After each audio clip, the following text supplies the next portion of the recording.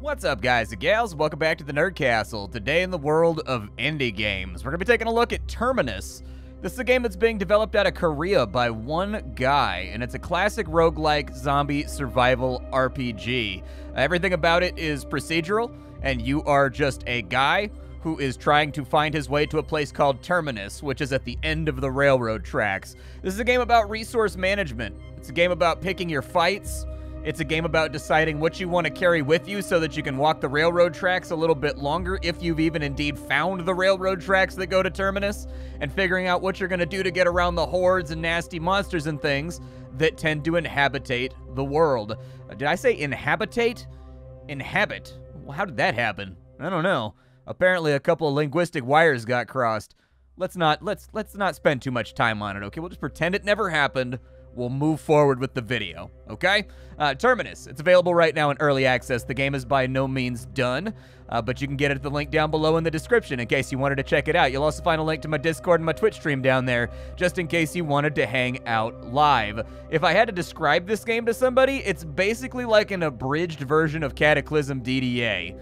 So, if Cataclysm DDA ever seemed like a game that was just kind of inhospitable to you, or like really, really difficult to learn, Terminus might actually be like a good middle point for that. And the game is nowhere near done, but it does have some interesting ideas, and I have enjoyed the time that I've spent with it for the last hour and a half or so. So anyways, let's dive on into a new game. We gotta make a character. The game does have a little bit of meta progression, so you unlock things basically by surviving campaigns, and you will get new classes and things that you can play as. There's not too much of a difference between them except for their starting stat spread and like what item they start out with, but still, a little bit of that meta progression right there is actually kind of nice. We can be a soldier, we can be a firefighter, or we can be a police officer. Basically what that comes down to is if you're a soldier, you're really good at hand-to-hand combat. If you are playing as a firefighter, you are really good at crafting and using improvised tools. And if you are a police officer, you're really good with guns. I'll probably just go with the soldier for right now. We'll start from the top left. I mean, there's no guarantee that we're going to live through this thing. We got to name our character. It doesn't really matter. It's not super consequential naming your character. You can change it at any time while you're playing the game if you want. There are a number of different skins you can choose for your character as well. Like, you can go through. I would like to see this expanded and be made customizable so you can pick what hair you want, what color shirt you want, what color pants you want, and like a couple of different models for each of those with like different hats and brims and things of that nature. But it's not like a required thing, but it would still be nice. Down here we've got to pick our stats. We didn't start out with any points because it used the allocation that I used the last time I played through the game. Basically you've got strength. Strength allows you to carry things, and you can carry a heavier weight. Strength in this game is kind of conceptualized, so you can carry basically as much stuff as you want to carry. But this game uses a modified system like XCOM had, the old XCOMs, not the new ones, where you effectively have time units, and each time unit comprises an hour. I think you have like 20 time units, basically. I guess it depends how well fed and whatnot you are. If you're like in perfect condition, you have 20 time units per hour.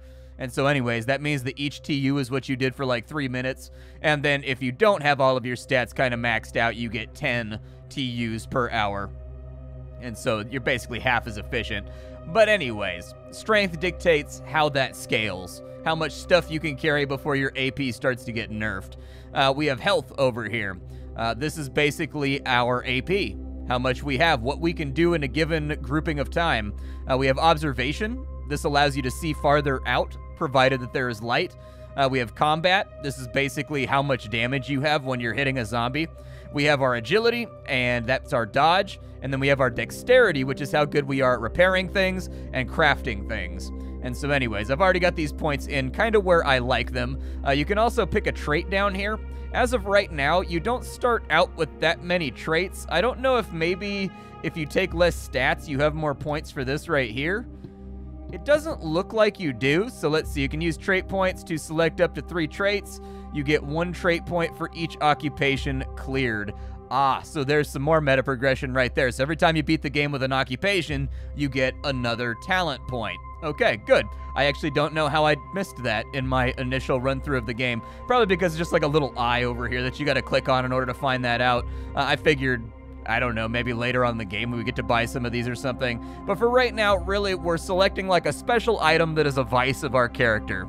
On a fresh account, you can either be into alcohol, cigarettes, or coffee. And if you get one of those three things and you drink it, it will give you, or smoke it, it will give you a fat grip of morale. And managing your morale is important in this game too, because as it turns out, when all your friends and family and everyone you ever loved is dead, and you're wandering an endless rusty wasteland with like a board with a nail in it, trying to defend yourself from things that want to eat your liver out of your body, it's very, very hard to maintain a positive mind state. So anyways, we'll go with, I've literally never seen cigarettes in the game in the hour and a half that I've played. I've seen a lot of alcohol though, so I'm thinking the best, most prudent pick is alcohol. All right, let's start the game. I wish that door stayed in the background and kept knocking like that while this little progress meter was going up for the load screen. Like it just stayed there and keep getting banged on, and then when it gets to 100%, it breaks inwards, and then it fades black and then fades into the game. That'd be like a really, really sick effect to put in. Infected zombies are attacking people. Your house is safe, but electricity and water have been turned off, and there are few supplies left. In your last communication, you learn that the surviving people have gathered in Terminus. Arrive at the Terminus safely to survive and win. Okay, if we can find a radio, we can listen to the broadcast, and that'll tell us where the Terminus is. Right now, we have no clue where that's at. If you take a look right here, this is the game map. It doesn't seem that large, but trust me, it's usually about this big of a spacing between you and neighboring areas. So this is, in fact, a huge grid of suburban buildings. Everything from hardware stores, electronic stores, restaurants, the railroad itself, general purpose residential housing, and so you'll kind of like learn and scout this place out as you're trying to figure out where the hell the Terminus is on the map. But anyways, for right now, how does the game function? Let's go through the UI because there's a lot to digest here. Top left-hand corner, you have the clock and your location and what temperature it is. You can swap this. Oh, you can actually look to see. Okay, I thought maybe that would swap it over to Fahrenheit. I hadn't clicked that button yet.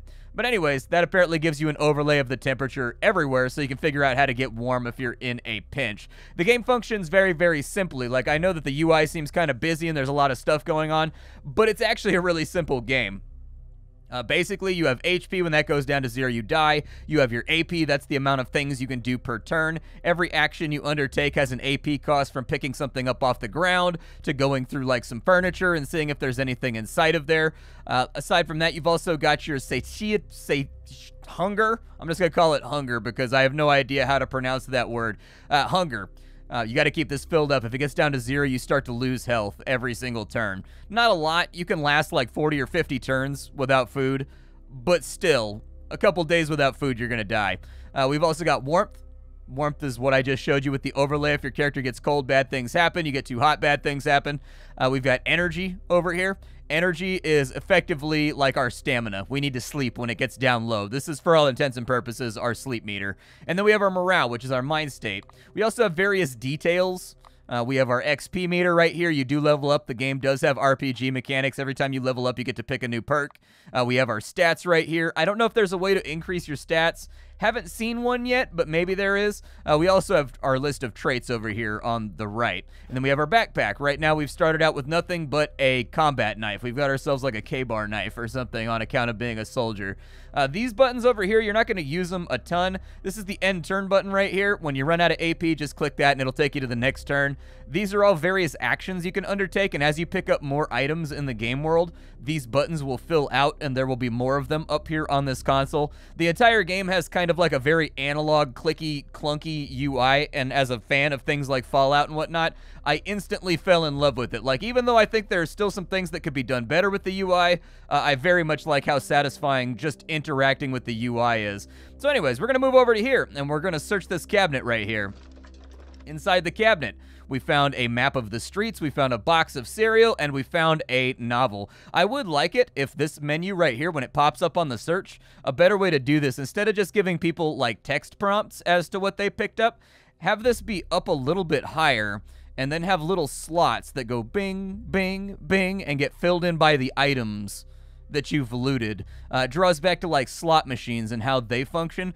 People enjoy like kind of like a bong, bong, bong, and like a reveal basically. It gives them that little dopamine hit right there. So much better than text actually would. And then just if like half the community decides they don't like it, make it a toggleable inside the options effectively. Let's go up here and we will grab whatever's in this cabinet. We found some wood glue and a towel. Okay. Over here, We have ramen, an antidepressant, and some sewing tools. Sounds good. And then down here, we've got a rag on the floor. I want to pick that up, so we'll put that inside of our inventory. We can use rags for all kinds of crafting, and so having like a large amount of rags around is never a bad idea. We'll go over here, and we found 2 guidebooks. Okay, so what have we picked up so far? Well, we've picked up antidepressants. Those are going to make our morale regenerate turn by turn. We have some ramen, so that's going to be 5 food that we can eat when we need it. We've got a box of cereal, which is 8 foods, so like we've got enough food for the next day or 2. We should be all right. We've got a couple of books. The street map, what that's going to allow you to do is it lets you open up the map and you can mouse over things, and it will give you basically like a radar ping, like so. It's very, very expensive, though, so keep that in mind. So we'll do that, and there we go. We found a house, so we know it's in that direction now. And in fact, that house is actually pretty far away. We appear to be out in the country right now. The density is going to get a lot thicker once we get into the suburbs proper. We also have a guidebook where to read this, we would learn where a nearby police station is. We have another guidebook that tells us where a nearby fire station is. Both the police station and the fire station can have cars there, which will allow you to travel more quickly and with no stamina cost. And so, like, finding cars can actually be pretty useful for getting around. We also have a novel that allows us to regenerate morale in exchange for our AP. We have wood glue. We can use the wood glue to repair pretty much any tool that we have. We have sewing tools, which can be used to repair clothing. As of right now, we just have our basic clothing on, but if we get anything more rad than that, like a parka or like a jacket or whatever, it'll be here in the clothing slots and you can repair it. Your character automatically equips it. In this game, you never have to equip anything. So if you have a sweater, if your character gets cold, it's just assumed they will put on the sweater, and the sweater will begin to lose durability, basically, inside your inventory, protecting you. It's kind of hands-off. We also have rags, which can be used for bandages, and it looks like we've got a towel, which helps us get rid of wetness, because this game does have weather. I don't know if there's snow, but there's definitely rain. And so anyways, we don't have any AP left, so we're going to bypass our turn. That gave us 10 AP back. The farther you move in this game, the more you save AP. So it always behooves you to travel many, many tiles at once if you can manage it. Now, there's a risk-reward element here. Moving slowly allows you to reveal the fog of war much, much more safely, because, like, if you're moving, like, 5 tiles at a time, there's a pretty good chance you're going to walk into a zombie and then have, like, low AP or whatever.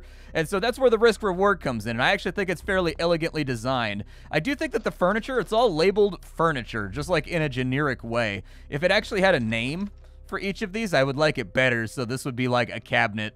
This over here would be like a desk. This right here would be an entertainment center, you know, like a bureau and like a bookcase. Stuff like that is good for immersion. And what I've found about zombie apocalypse survival games is that fans of the genre, myself included, tend to enjoy just a little sprig of immersion with the entire experience. We've got all of our AP back, and we can travel to an unidentified place. The other option is... Oh, there's something connecting in between the house and over there. Okay. Well, let's make for the house, because we're going to need more food. I'm not happy about our food supply right now. Like, 1 or 2 days worth of food is okay, but I'd prefer to have, like, a lot of food. We've got blood outside. Chances are there's a zombie here, so we're going to take it nice and slow. I'm going to go in through the back window. Windows are sometimes unlocked. They're not always unlocked. Whenever you use a window to get inside of a building, there's a chance you will sprain your ankle.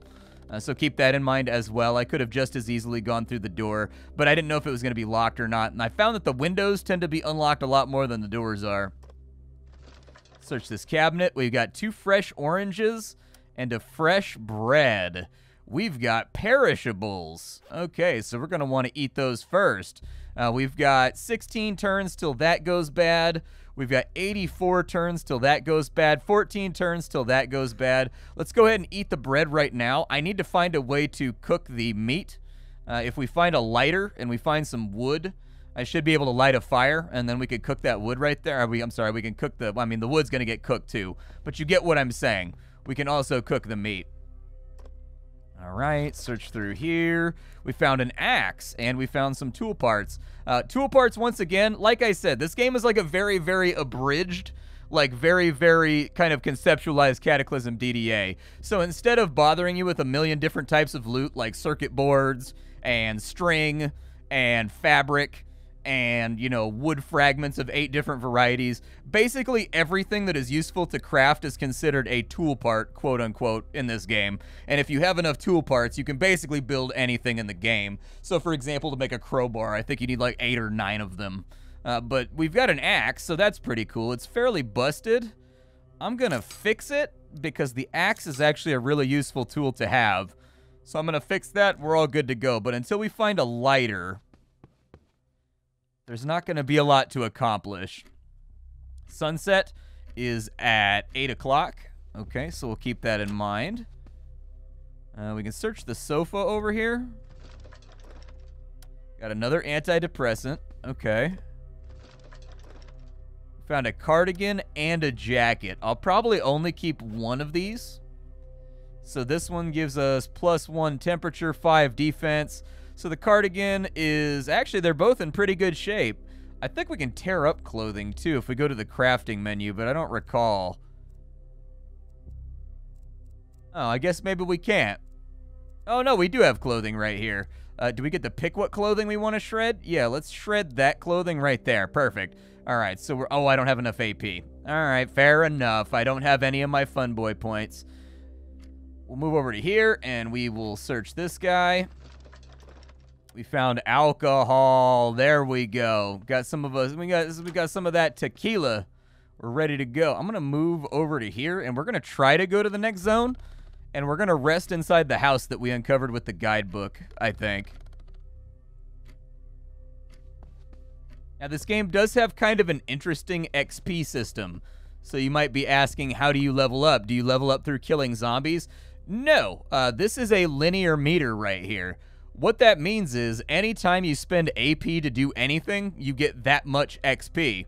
So technically, if you have enough supplies and enough food, you could just walk backwards in place over and over and over again and pace yourself into, like, the ultimate warrior. That's probably, given the way the game is designed, that's probably not going to happen. But theoretically, it might be possible. We've got, yeah, let's go ahead and search around a little bit. An aluminum bat. That means we can kill zombies. We could already kill zombies, but now we can kill zombies and it'll make that satisfying, like, tink sound. Like, it'll give you, you know, that real satisfying impact noise. We want to be closing doors behind us because I think we're going to sleep here tonight. In fact, I guarantee we're going to sleep here tonight. Our energy and our morale are kind of low, and the best way to get those 2 meters back up is by sleeping. For long, unbroken periods. In this game, the longer you sleep, the more benefit you get from it. And so, like, little 2-hour cat naps are never really going to do anything for your character. But sleeping for, like, 8 hours straight does a world of good for your character. All right, so we'll come over to here. I don't think I've picked up anything that I can light a fire with. Let's go through the backpack real quick. We've got 9 turns left on the orange. I'm just going to go ahead and eat both of those now so that I don't have to worry about them going bad. Oh, that meal goes bad in 4 hours? Okay. I'll probably do something about that then. We still need to cook that meat too. Oh, wow, we have, oh, a padded coat. Wow, that's a really nice coat. Okay, so we've got a lightweight jacket, cardigans, we've got a sweater over here. I don't really want most of these because they weigh weight. So I'm going to chuck most of them. I know I said I was going to shred them up. Oh, we have 1 match. Okay, well, let's see if we can light a fire.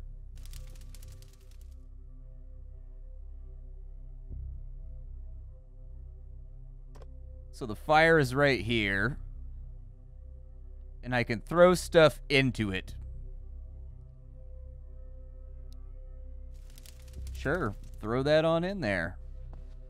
I'm going to pick up this plank. I thought, logically, it would light the fire on the plank. I didn't realize that I had the capability to light a fire anywhere that I wanted to light a fire. It is getting kind of warm in here, though. But anyways, let's grab the plank off the ground. And then we will do our best to light that bad boy. It has become apparent to me that I don't think we actually know how to cook the meat. We don't have a cook command or anything inside of here that would allow us to process the meat. I was going to try to cook it and see if that got rid of the... I'm sure there's got to be a way. But anyways, I don't know. I was going to cook it, like I thought it would fill in with like another option right here, but it looks like that's not actually a thing that you can do right now. Possibly because our character doesn't have any cooking skill, maybe. Like, we may need some kind of skill that we learn from, like, a cooking book or something. Because some of these books can be read to give you perks if you're just, like, swimming in resources. I would like to... My aluminum bat's pretty beat up. I'll fix the axe first. We'll use the axe for now, and when that breaks, we'll try to focus on fixing the bat. I tried sitting it next to the fire, but that didn't seem to do anything. So anyways, we need to get a little nap going. I don't know if the fire is going to spread, but let's crash out for a little bit. We do have a visitor. He's trying to get in right now. You can see him swatting at the window. However, he's going to have to go through multiple doors before he gets to us. So I'm just going to finish my sleep. It's going to take him way, way more than like 6 turns to get like through both those doors. It'd probably take him all day. So we'll just rest it off for right now. And as you can see, our energy and our morale are skyrocketing. I'll probably sleep till daybreak just to keep morale high. Actually, we've got antidepressants. We don't have to worry about it. Let's go ahead and we'll take an antidepressant. There we go. You can't overdo it with pills, otherwise you get a status effect that's called headache that makes things more difficult and annoying. I'm going to eat the meat, and I'm just going to hope we don't get sick. We did not get sick, so that was 10 satiation that worked out pretty well for us. Let's go ahead, and right now, in the dark, you don't have a whole lot of visibility. If you're fighting zombies in the dark, it gives you basically a much, much lower chance to hit and deal damage. And so really, you don't want to be roaming too much after hours. Where's our zombie at? Oh, there he is right there. I could go clunk him. I'll show you what the combat looks like. So if you want to fight a zombie, you walk up on him, you right-click him. It's going to take you to this menu right here. You got to decide what part of the zombie that you want to attack. If you hit them in the legs, they'll end up becoming crawling zombies. If you hit them in the stomach, they will eventually die, I think. And if you go for the head, they're... Actually, never mind. So legs make them into a crawly zombie. Stomach makes them have no attack power, so you're basically like cutting off arms or whatever. And then head attacks basically finish them off instantly. We've got to pick a weapon to do this with. I'm going to do it with the axe. There it is. That zombie is now downed. And that's the combat system. It's a very, very simple combat system. There's not like a whole lot to it. But honestly, combat is not really the point of this game. Like, yes, at a surface level, this is a zombie apocalypse survival game. But it's actually a resource management game. It's a game where you're trying to figure out like what you can afford to lose and use and abuse right now versus later. So we finished off 2 zombies first thing in the morning. Nothing like a little bit of bloody murder right when you start off in the beginning of the day. I have a disease? Oh no. So I can recover by sleeping. It decreases your HP and AP by 1 per turn, and it is cured by sleeping. Okay, do I have any? I'm still on an antidepressant for another couple hours, so I'm not going to worry about that, but we'll go to the next house. And we'll try to move about as far as we possibly can. We're only losing like 0.6 of an HP right now because we're like warm, and we're content, and we're happy, and we're well fed. So I wouldn't worry about it too much. We can probably knock that down even further by eating this ramen right here. I was going to say, with the well-fed buff, yeah. So we've got like 0.7 HP regenerating, so we're only going to lose like 0.3 HP per turn. It's no biggie. We should last through the day, no problem. And then I think we have painkillers as well, right? Oh, no, we have medicine. Okay, there's an item in this game called painkiller. And the painkillers will allow you to ignore all status effects until the duration of the painkiller is over. But I don't have any of those. Normally by now I have those, but... Take it on down to the corner. Hey, there's many zombies, actually. Okay, let's deck that one. And I need to decide if I'm going to kill both of these. I think I am. They drop loot, and I like loot. If we don't miss too much, we should be fine. Oh, there's a car out back, I think. Yeah, there is. There's a car out back. Ooh, let's go take a look in the trunk, and we'll look at the car, and we'll see what it's got. Let me get both of those cloths right there, because I can use them to make bandages and things in case we get wounded. And they've already broken the window right here. Oh. I guess broken doesn't benefit me. It only benefits the zombies.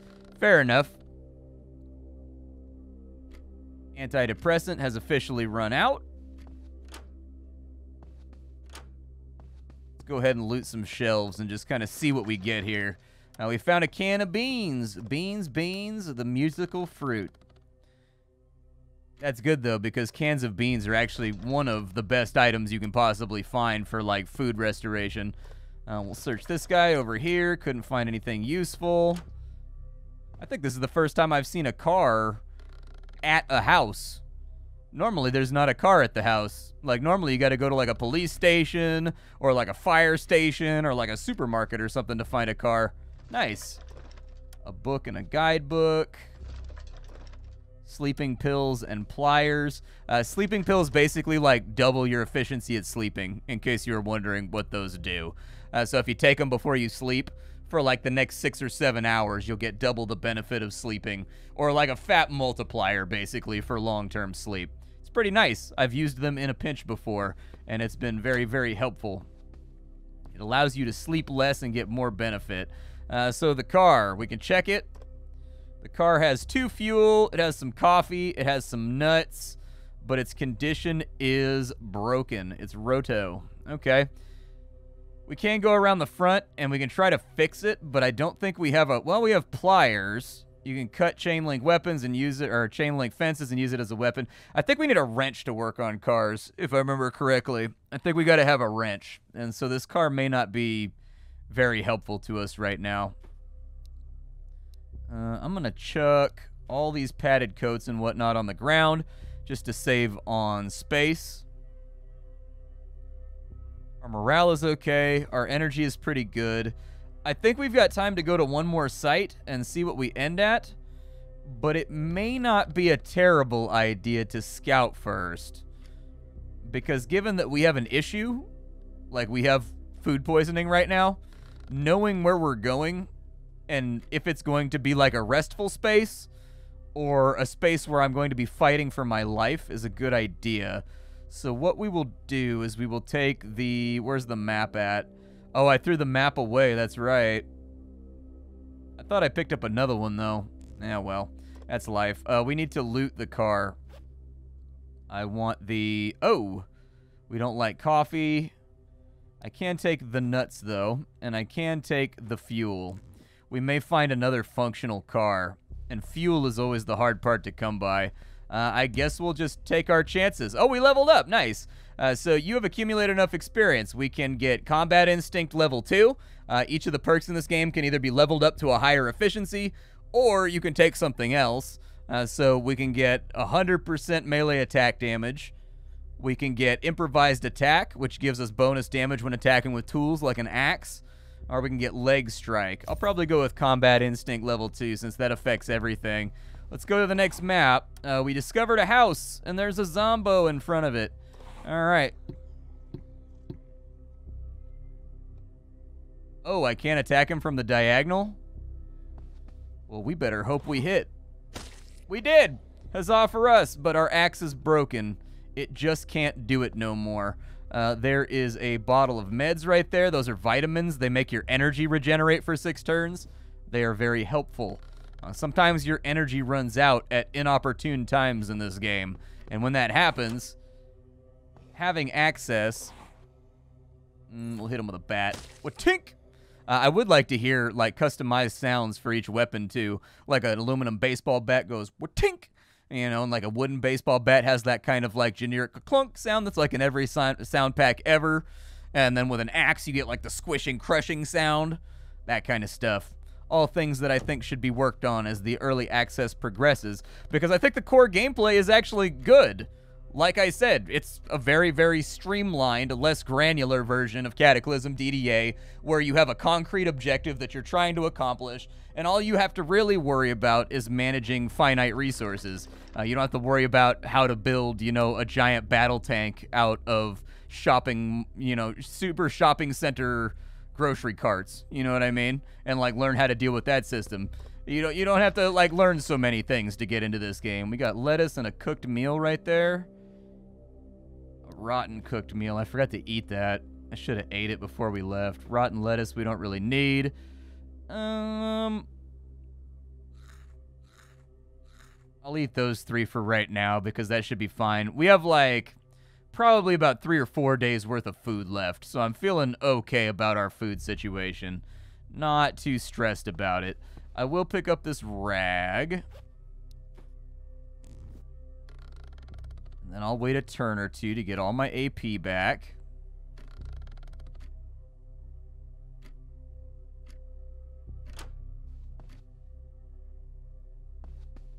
I'd prefer to sleep tonight in a room that doesn't have windows. Like a garage or something. Canned corn and a pistol. Nice. So we've got ourselves a gun. It does make noise, though. This gun does have guns and gun mods. There are silencers. There are sights. There are things you can add to your firearms to customize them, suppressors and things of that nature.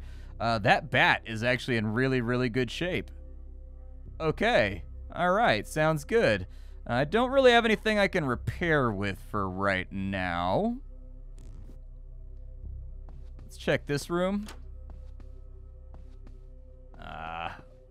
Every room in this house has a window. Hey, we found a flashlight. That's good. That means we are now moderately functional at night. So basically with flashlights and things like that, you've got to click on them inside your inventory and it'll turn it on for 1 turn. And brightness 3 means that it'll illuminate 3 tiles around you, which is really, really nice, actually. You need that because it gets rid of the nighttime penalties for fighting if you end up holding off a horde of zombies at like 2 in the morning. But anyways, I would like to see a hotbar added to the game. Sometimes going into the menu and taking multiple clicks to do like, you know, turn on your flashlight because you got to do it every single turn. If you're in like a combat heavy situation or coming in here to use pills or vitamins or whatever else, I would recommend they actually get like an MMO style hotbar. They could either put it up here and it can just be like a gray outline with a transparent center, and there's like 5 of them over here. Maybe even link it to a stat like dexterity or whatever. Modify how many quick slots you get just to gamify it a little bit.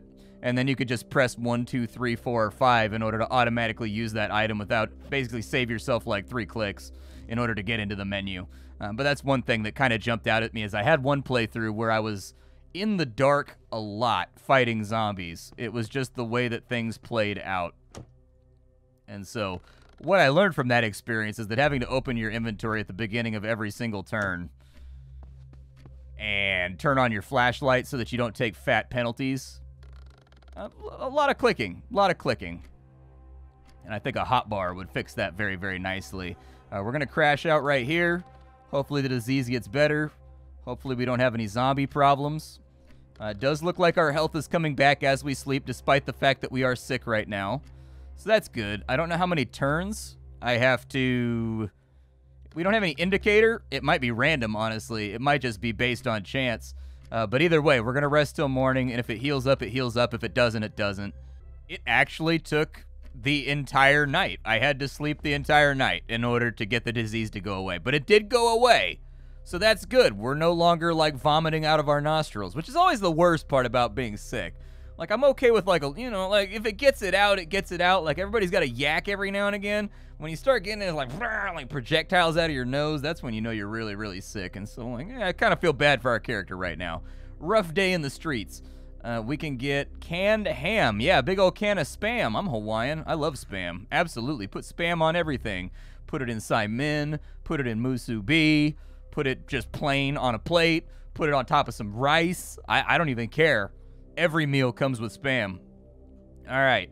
Let's go ahead and we've got... We can go to the northwest, and we don't know what either of those places are. Honestly, this might be a good time to read some of these books and find some places. Let's go for the fire station. Let's figure out where that's at. So the location of the fire station. It's way back there. Never mind. So it's super far behind us. If I had read it in the first house where we started, I would have known. It's kind of odd that our character, it said that we started out in our house. It's sort of weird that our character doesn't know that there's a fire station on the block behind his house. Like, where I grew up, I can tell you literally where every fire, like my hometown had like 140,000 people. It's a pretty decent sized city. And I can tell you where every single fire station is just from growing up in that area. Like all the way across town, like even on the sides of town that I wasn't in. It's weird that our character doesn't know there's a fire station behind his house, all right? It feels like information you should probably know. Police station, maybe? And then library. Okay, let's have a look at this map. So library's over there.